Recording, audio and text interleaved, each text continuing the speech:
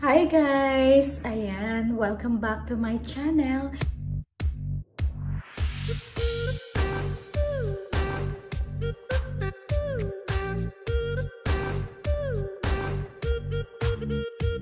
And for today's video guys, gagawa ako ng video na comparison dun sa fake and authentic one bag. Ayan, so lately guys, I purchased DIOR saddle bag. Ayan, ito siya guys. So ito yung second luxury bag ko. And so far, so good. I love it guys. And ito talaga yung pinag-isipan ko dati kung ito yung bilhin ko or yung Lady Dior. Ayan, so today guys, ipapakita ko sa inyo kung ano yung pinagkaiba nung fake at tsaka yung sa original. Ayan. So ito yung fake na nabili ko guys. Gusto ko makita yung itsura niya guys, kung madami ba siyang malagay or magustuhan ko ba siya. Hindi ko pa to nakita guys sa personal. Ano lang, nakita ko lang siya sa YouTube and nagustuhan ko siya. So, ayan, binili ko muna to kasi gusto kong makita. Eh, merong available. Ito kasi guys, pag bumili ka ng DIOR saddle bag, hindi kasama yung strap. Ayan, so hindi kasama yung strap. So, kailangan mong mag-purchase ng separate na strap. Ayan. So, dahil bumili na ako before, ng ano guys, ng strap. Ito siya. Ayan. Dito, merong Christian Dior. Ayan. And dito din, meron siyang made in Italy. And sa hardware niya guys, is merong DIOR dito. And meron siyang mga metal. Ayan. Okay. So, sa fake naman guys, ayan. Sa fake naman guys, is meron na siyang kasamang strap. Kita ko sa inyo yung strap. Ayan. Nilagay ko siya sa loob. So, yung strap niya is the same dun sa ano niya. Ayan. So, makakabili ka rin ng original guys na ganito ha, na kaparehas doon. Okay. So, unahin natin yung bag guys. Hindi ko pa na-review yung bag kung ano yung pinagkaiba nila or ano. Pero, titingnan natin kung ano ba talaga yung pinagkaiba nila. Okay. So, ito siya guys. Makikita mo yung differences nung sa C. Ito medyo malaki siya, ito maliit. Hindi ko alam kung paano nyo. Basta nakikita ko siya guys. Ay, hindi pala. Almost same pala siya guys. Almost same lang. Yung ano, yung ayan, medyo maliit. Medyo maliit yung sa fake one. And shiny siya. Ayan. Shiny yung sa fake. And medyo maliit siya guys. Kumpara sa original, medyo maliit yung size niya. Ayan. Pero grabe. Kuhang-kuha niya guys yung itsura nung original. Okay.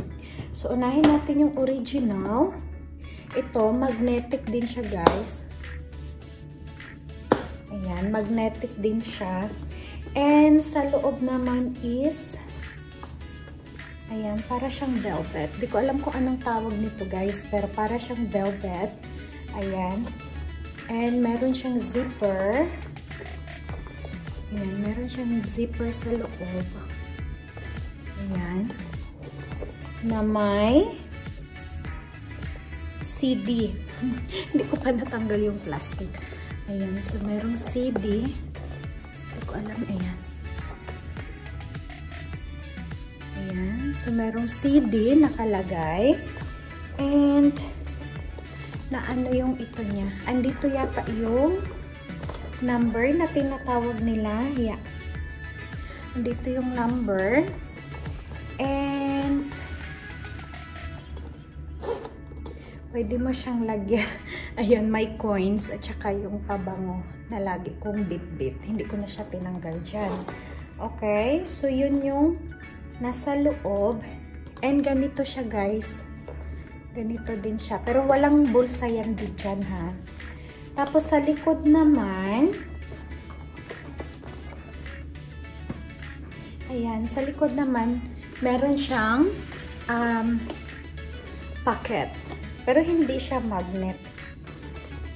Hindi siya magnetic, guys, yung sa likod, ha. So, ayan. Tapos, ito yung D. Ayan. So, mag-move tayo sa fake one. Ayan. So, yung dito niya is almost the same. Yeah.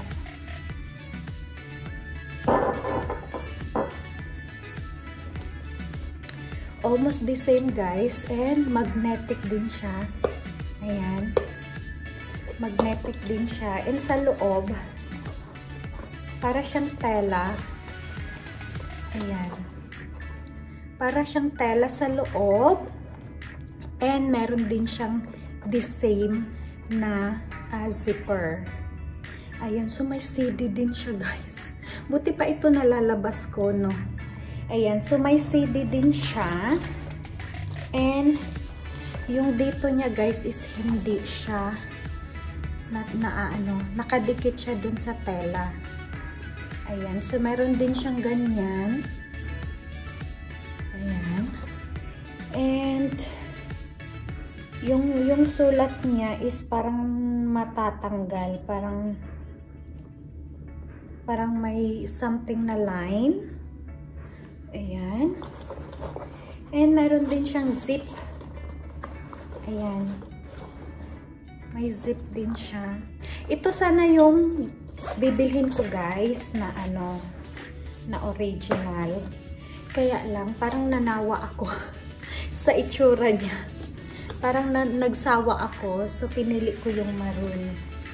Ayan. Tapos may din siya dito. May pocket. Ayan, may pocket siya sa likod. So, yun yung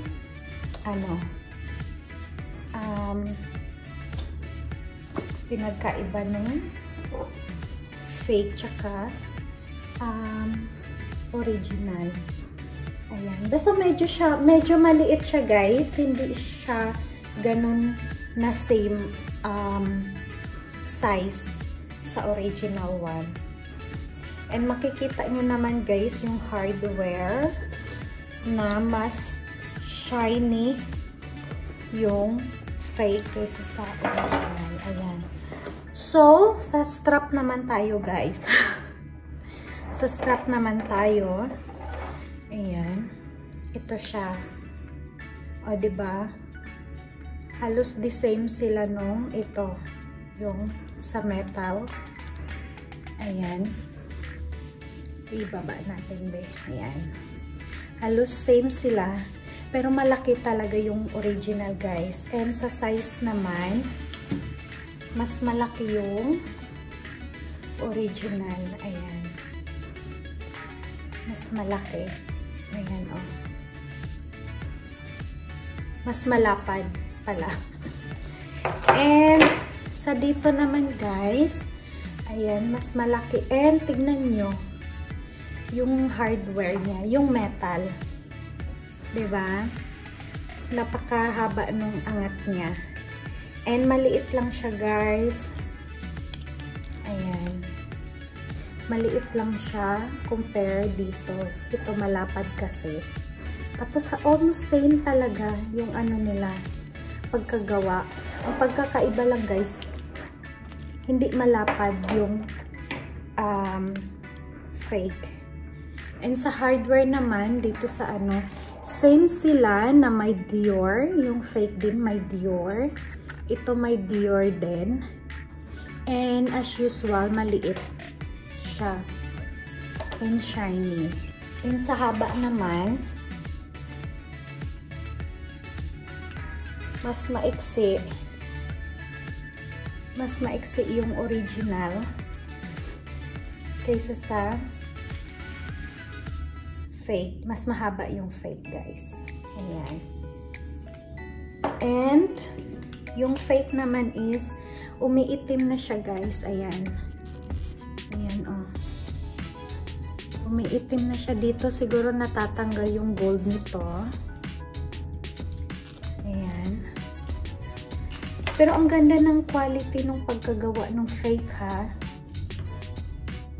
Talagang kopyang-kopya nila, guys. Ayan. Pinagkaiba lang talaga yung dun sa hardware kasi ito umiitim na siya. Hindi naman siya kalawang, pero parang umiitim na siya. Ayan. So, ayan guys. Yun lang ang ating vlog for today. At sana guys, nag-enjoy kayo. So, gusto ko lang siya i-comparison kasi baka ibigay ko to or hindi ko alam kung ano. Kasi hindi ko naman siya gagamitin guys eh. Kasi takot ako na baka mamaya ma-hold ako or something. Diba? Problema din yun. Tsaka hindi ko siya pwede i-travel kasi ma-check tayo sa airport. Baka makulong tayo na wala sa oras. Ayan. And wala kang masyadong malagay na madami guys. Kasi dahil sa shape niya, dahil pag ganun yung shape niya, so kuti lang yung malalagay mo talaga na ano lang. Yung ano lang, yung parang lalabas ka lang, dinner, or kung gusto mong pumunta ng grocery, gusto mong mag-bag, lagyan mo lang siya ng wallet and cellphone and anong tawag dito? Susi. Diba? So, yun, pwede mo siyang nailagay. Ako kasi, guys, ayoko siyang anong tawag doon? Ayoko siyang lagyan ng madami. Kasi, syempre, mahal, guys. And, ayoko siyang ma-stress. Ayoko din ma-stress kasi ang mahal niya, guys. And, yeah. Gusto ko magtagal siya sa akin. Dahil sa halimbawa, gusto ko siya ibenta. So, pwede ko siyang ibenta ng hindi naman ako lugi dun sa pinagbili ko, diba? Ayan. So, ingatan lang talaga. Ingat lang talaga. Ayan. So, ayan guys. Sana guys nag-enjoy kayo sa aking vlog for today. And yeah, see you guys on my next video. Bye guys! Mwah!